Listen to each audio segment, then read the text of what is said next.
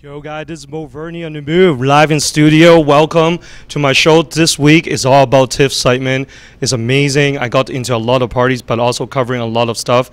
You know, I got to see a lot of A-list Hollywood celebrities. But most importantly, I always like to share with you guys. You know what? Although it's outside, it's raining, make sure you bring umbrella, or you know what better way to use the Toronto Path underground when it's raining, because you will be safe and protected. And most importantly, you can also spend some time watching my show right now live here, Vernie on the show on the move. Now, before I start, check out my purple shades, purple blazer, and there's a meaning to it, because today my guest is a special guest. She's the founder of Freedom, and you want to know more about Freedom? Make sure you keep it locked to check out my show and my guest. And her name is Shay Infidiada. So stay tuned. We're going to interview her and what's the meaning of purple color. Now, first off, I was very starstruck when the moment I went to James Franco after party, as he came here for TIFF, and he came here to promote his film, The Sound and the Fury. Now, most importantly, I was able to be a God exclusive to snap some pictures, and you know what? I would like to share with you. It was a very exclusive hotel in a hotel section, and there were only 6 of us, and we were able to snap some pictures. Let's check it out. You know, the first moment I saw James Franco, I also realized that in the movie, Janet Jones Gretzky and Wayne Gretzky was there to support his wife. As you can see from this exclusive picture, special shout out to Franco, to PR, Evolution PR, for inviting me to cover this. Look how beautiful that picture is, Wayne Gretzky with Janet Jones Gretzky. And James Franco is wearing a toque. Now, a lot of my followers asking me, why is James wearing a toque, right? Apparently, he's preparing for his next film, and his head was bald. So therefore, he wore a toque, but you know what? It is a new style, and James Franco looks good in everything. Girls dig it anyways. So Janet Jones, the moment she was at the backdrop, she was ready to pose. That's why she was an actress and model. And I think it is a very special film for her, because she was always a model, but she is now having a film in here to be an actress. So kudos to him. And special, I got to say, Wayne Gretzky, the NHL legend, to be able to see him up close and personal will definitely be one of my tip moments. And you know, the second thing I got invited was Real TV Films Social Lounge, and it was right here in TIFF. And the reason why there's a social lounge is for actors, directors, producers, and all the media to mingle and to see what kind of products that celebrities love to wear, such as jewelry and all kinds of things. Check out the scene. It's very lovely. We're going to move to Real TV Films right here, here in TIFF. Microphone is right here. It's like a rosé. How about that one? This one has like a coconut wrapper.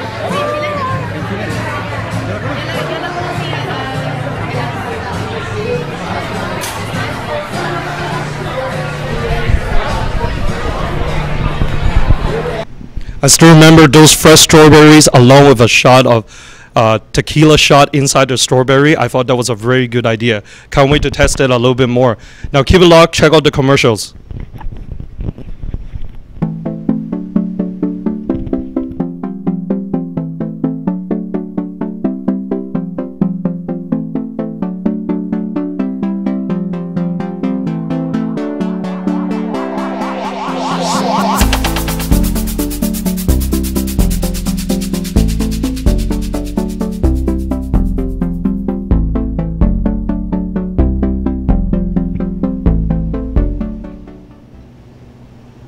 No, in case it's raining tonight and you've never been to Brookfield Place, check out Using the Path and check out Brookfield Place. Lots of vendors out there and beautiful place to be. Now, you know what? I also went to check out TIFF. I didn't watch any films, but I bumped into Denzel Washington. He was here to promote his latest film, The Equalizers. Check out how crazy the fans are when they saw Denzel.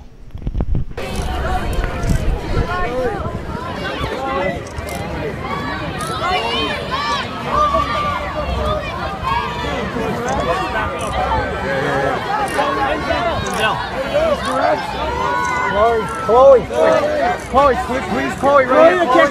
Up here. Chloe.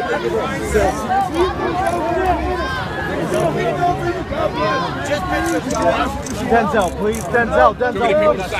Oh, please, Denzel. Just pictures. Got screwed on the toe again. He hit my hand.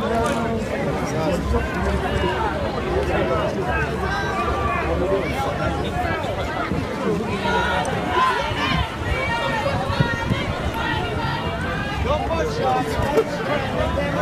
Don't push, guys. It was a crazy, the crowd went crazy. Everybody wanted to get an autograph, picture, selfie, everything. But you know what? He was trying to please everybody, and he waved at everybody. He makes everybody happy at the end. Now, I also went to Nikki Beach at the Spoke Club, which was held for 4 nights. It was amazing because Nikki Beach is famous in Miami, and they always come here for it, the 4th year now. And every time they set up a Nikki Beach theme at the Spoke Club so that people get to kind of get the beach kind of styled and everything. So on Sunday, I got to try the brunch. It was amazing. There's a beautiful cheese station on the bar tender on the counter, as well as there's all you can eat pastry and beautiful breakfast. And if you never try it, you got to try it at the Spoke Club, Nikki Beach. Check out the food right here. This is Mulberry versus food. We're at Nikki Beach, the Spoke Club. So Nikki Beach at night is not only just for party, there is also Nikki Beach Spoke Club at brunch. Just check out this pastry, this is amazing. Nikki Beach, Toronto. Very yummy. Amazing pastry here. Bernie versus food is over here. That is yummy, right? And the best part about it was that after the brunch, there apparently was a fashion show, female swimwear fashion show, right at the rooftop of the Spoke Club. So you know what? It was amazing. Brunch, you have a nice drink, and then you see beautiful ladies on a catwalk on the rooftop at the Spoke Club. Check it out.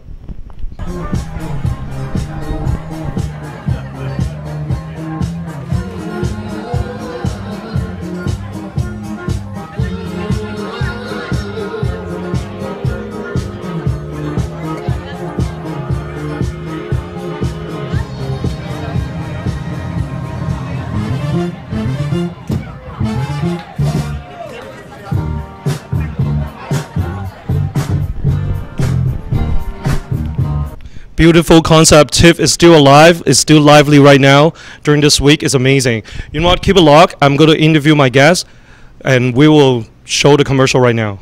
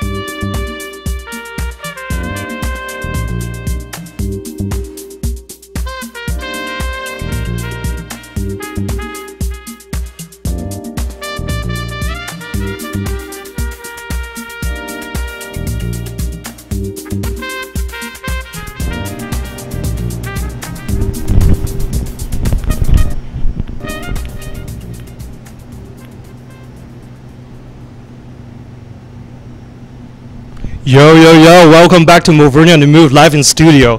Beside me is Gas, and she is the founder of this special charitable organization called Freedom, and her name is Shay Invidiata. Nice to have you here. Hi, thank you for having me. Now, Shay, the reason why I'm wearing purple shades and purple blazer is because your charitable organization has purple as the color. Which I love, and I'm going to say that you did that for me today, which is so grateful. So thank you very much. And yeah, so purple, I know you kind of said before that I was going to share the meaning of it. And purple for us is a symbol of freedom, meaning to fight slavery.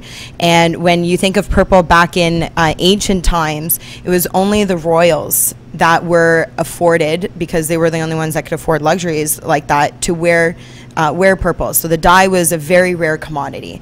And unfortunately, in our world today, there are millions of people that see freedom as a luxury when it's a basic human right. And so part of the idea of freedom and fighting human trafficking, fighting slavery today, is that we want to give back that which people were born with, that basic dignity and human right, and it's been stripped from them. So, you know, in 25 years from now, in 10 years from now, we would love to see a sea of purple across the world, that everybody is able to be able to have that and it not be seen as a luxury. Nice, interesting. I really like the mission that you have. The first time I actually heard about freedom was when I was last week during the TIFF basket style, and I was wearing purple, and I saw one of your members told me more about freedom, and I got to say, it kind of shocked me, but you know, like, she was telling me that there is human trafficking around the world, right? But especially in Canada, people, especially Canadians, would never really think about human trafficking in Canada, because we're always perceived as a world-class country. Absolutely. So when I heard about it, it kind of shocking me, but at the same time, also this freedom also raised awareness that such an organization actually exists in Canada, which to me is also important. Thank you. Yeah, like, you know, like you said, Canadians, we're fortunate to live in such a country where freedom is something that Canadians are proud of. You know, if you travel the world, and I've been afforded that I've been able to travel to many different places around the globe, and as soon as you tell people that you're Canadian, you know, people from all different areas in the world, they are so envious, because Canada is really a symbol of freedom in our world. And so when I tell Canadians that human trafficking, slavery is existing in our own country, it is very hard to believe, because we think it's a problem that's happening in Nepal, happening in India, happening in Thailand, yet it's happening right here in Canada. And the two most prevalent forms of human trafficking are forced labor and sexual exploitation. And when you think of the demographics of who is being enslaved, the vast majority are young girls, young boys and girls. The average age of entry into forced prostitution in Canada is just 13 years old. And we've been blessed where we've been able to help to fund the rescue of over 280 victims just in the past 18 months, and 87% of those victims are Canadian. Wow. Yeah, staggering. Wow, yeah, So, it is staggering numbers. Yeah. So how did you all start it? Because I know that you started at a very young age. Yes. And you have that mission to get this organization out. I was 18 years old, and I was living in the United States at the time, in paradise, as most people would say it, in the islands of Hawaii. Yes. And I lived in Oahu, which is where Waikiki, Honolulu is, and our dorm was a hotel that was on Kuhio Avenue. And when you stay there long enough, you learn it to be known as Candy Lane. And this is where the track was, which just simply means like where the girls walk. And at the time I was 18, I have a very strong backbone on me, and I thought, you know, my dad had said to me, I'm leaving my favorite daughter, mainly because I'm his only daughter, but his favorite daughter nonetheless, down in this area where you're seeing pimps, you're seeing prostitutes at that time, and saying, am I crazy for leaving my daughter here? And I thought, you know, it can't be that bad if our dorm is there. Right. It can't be that unsafe. And my journey over about 2.5 years was, you know, seeing half of it was the hotel, like I said, and half of it was a dorm. So on the hotel side, you would have these girls going in and out. I saw pimps getting arrested from my lobby, and being that I was 18, I saw so many girls that were younger than me, 14, 15, 16, 17 years old. Yes, there were women, young women that were older than me, but the vast majority were younger than me. And it pegged a question for myself of whether you agreed with prostitution was right or wrong was irrelevant. I wanted to leave all my own bias, my own judgment at the door, and just ask the simple question, why? Why would a 13-year-old choose to be in this? And you saw every color. White, black, Asian, Eastern European, all races were represented on the track. And so what draws a 14-year-old, a 15-year-old into this industry? And it's a much longer story, which we don't have time to go into today. But what I started to learn, and I worked with these girls for about 2.5 years, and learning their stories and engaging with them, that the word prostitute, that we equate so much with choice, is widely misrepresented. And the more accurate word to be using is prostituted. And when you learn that word, you're introduced to this world of human trafficking. And that's when I found out that there's 27 million people in slavery today. There's more people in slavery than ever before in history. And being Canadian and living in the United States, I was going, where is our world on this issue? I live in the most free nation on the planet, and Canada being represented. And how is this happening right in front of my eyes in the US? And so that for me is what started my journey. And because I was so young at that time, I thought if it was me, I'd be praying, I'd be hoping, I'd be wishing that somebody would see me as a victim and not as a lot of negative stigmas that we would attribute to seeing a girl or a young female in that position. And I'll let your listeners and viewers come up with their own words, bad words that we shouldn't say online in their heads, but these negative stigmas, and actually seeing these young girls as victims. And I just thought, I don't know what I'm going to do, but as long as I have a voice, I'm going to do something. And I had no idea that it would amount in 2010 to founding Freedom, our organization that is dedicated to fighting human trafficking in Canada and abroad. Wow. And you know what? Yep. You raised two good points. The voice, so that people can see the other side. There's always a reason to the other side of the story, and people should not just be judging by the book on its cover. Right. And everybody have a history of why they're there, and you provide a voice.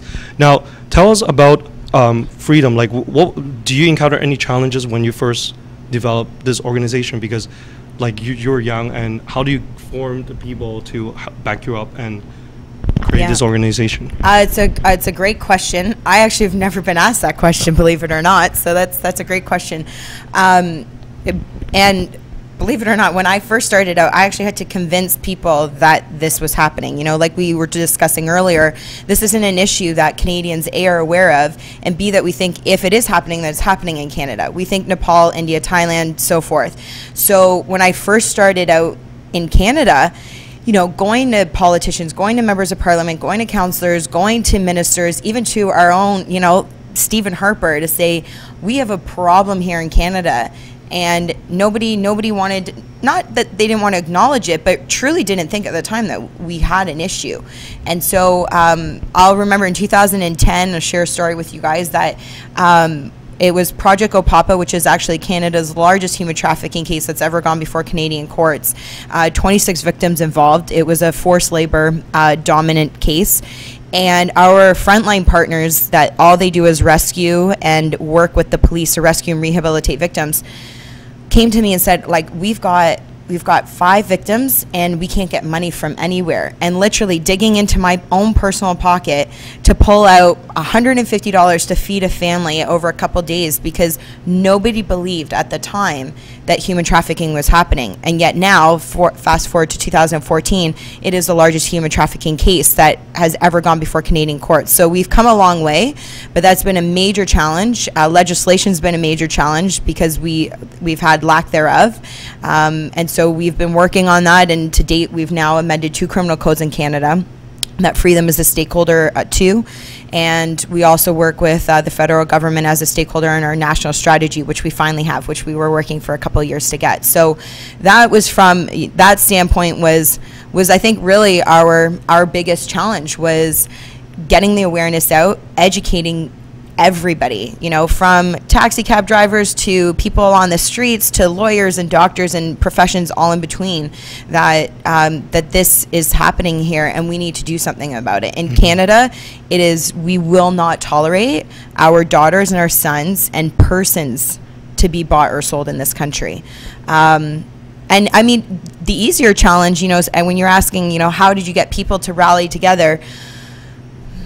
I think that people are always looking for purpose in life and being able to, in a way, to give back. And there's some things that we just don't relate to, like things like not having clean water. For the most Canadians, you know, we woke up this morning, we turned on the tap to brush our teeth, and not only are we rich because we're able to do that, but we can't fathom what it's like to not have that.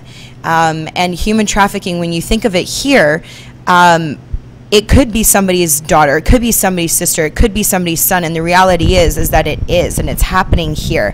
So I think for when I first was telling stories of real victims that we were a part of their rescue, people just naturally said, what can I do? You know, how can I get on board? You know, that's even how I'm sitting here today. You know, you came and met us last week and you said, well, what can I do? You know, I'm in media, I'm in PR. Right. I'm going to use my time here today to help spread the word. Evolution Public Relations, we're their charity of choice because that's what they can do to help us get the word out, you know? So it actually came very quickly where we just had people pop up and say, this is what I can do, this is what I can offer, how can I come on board? Yeah, that's right, because my show is all about a platform, and also I'm very passionate on charity. So the moment I saw it last week, I said, you know what, let's make it happen. Get you on the show today so that you can talk about more about, there's a special walk in 2 weeks. There is. Are you coming? Put you on the spot. Yeah, I'm coming. I'm not once really I know I'm going. That, but you can put me on the spot, but you know what? I will be coming. All right. So, and you better come in purple. You got to come in your purple getup. Yeah, purple man. Yeah, exactly. So yeah, it's our 5th annual Freedom Walk that's coming up, presented by the Fairmont Royal York for the 3rd year in a row, which we're obviously very grateful for their support. And it's going to be Saturday, September 27th. Registration opens at 9 a.m. and then the Freedom Ceremony will begin at 10. It's family friendly. So bring the strollers, bring the kids. We have a kids zone. So rain or shine, right? Rain or shine, yeah. So come dressed appropriate. We will be going on regardless of what the weather is doing, but we're crossing our fingers that it'll be comfortable, not too hot, not too cold. None of this rain stuff that's happening today. And then you'll hear from some amazing speakers. We're excited that our keynote speaker actually this year is a human trafficking federal prosecutor for the Department of Justice in the U.S. that he's coming up, and he's just going to blow your mind. Amazing speaker, so inspirational what he does around the world, and so we're excited to have him. We have a few different ministers that are coming out, which I can't give away all the details here today, so you'll have to come on the 27th. Yeah, you gotta come and check it out. Yes, you'll have to come. But it's just a great morning. You'll hear from survivors of human trafficking. There'll be tons of law enforcement there, and it's just a great way for the community to come together. You're going to learn about the cause. You're going to be ignited with passion, and then we go out for a very calm 4K walk. So don't worry. If you haven't trained for it, you don't need to. You can wear whatever shoes you're wearing right now. You can wear those on this 4K walk, I promise you. And we've got the little ones on the walk, so we keep that in mind, and we're the ones that are fighting for them, so we want to include them in the walk. So it's really catered for families. And I think one special thing was there are actually 2 walks happening on the same day, right? There is, yes. So I thought that was pretty cool at the same time, right? Yes, we have our inaugural event that's taking place in Ottawa this year, and we are very excited. I just got back from there last weekend, and they're so pumped and ready to go. So it is going to be pretty cool that in our nation we're going to have 2 freedom walks happening at the same time, and all fighting for the same cause. Right. Now we're going to check out a video footage of you and tell the audience more about freedom. So we'll check out the video footage. There are days in my industry of fighting this injustice, but it's hard. It's ugly. It's difficult. It's horrendous. And some days I ask myself, why am I doing this? And the answer simply is for that survivor.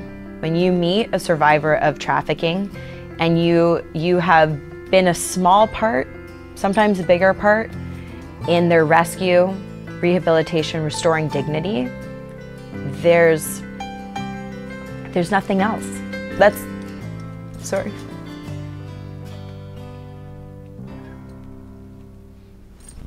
I get emotional every time. Despite the hardships, Shay presses on. A timeless educator for the cause, she visits schools like King's Christian. So Shay, we got to see some of your footage about freedom. Now, checking out freedom, there is a the logo and design, it really sticks to my mind. It looks like there's a speaker, like kind of speaking out with the volume going out. Yeah. Tell us about the design of it. Sure. So if you look up in the dictionary, any word, you'll see that speaker symbol to hear what it sounds like, and there's the phonetic spelling of the word so that you can properly pronounce the word you're reading. And so when I was thinking about freedom, the word itself, I was thinking about a word that when you say it, it can be interchanged. And really what we're wanting to do is to free those enslaved, so free them, but it's a play on words. And I get all the time, even here today as some of your viewers are listening, is it free them, is it freedom? Is it free them, is it freedom? Both are correct, and that's really the play on words. But that's what we're wanting to do, is free them, those enslaved, and provide them with freedom. And so that's kind of how the logo came to be. Now, like me and probably the audience will be interested to know the money that is raised and the charity of the organization. What are some of the segments or how the money being used to help them? Like there will be different sectors that you... So this walk in particular, and this has been this way for the past 4 years, is that the purpose of this walk is to raise funds strictly for victim services.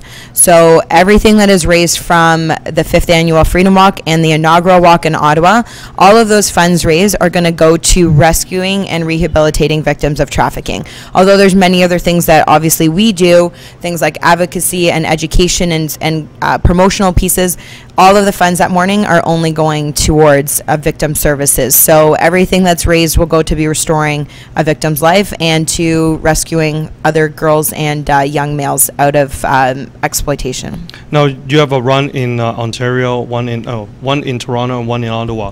What about the rest of the nation? Is there anything in the future projects that is in your mind?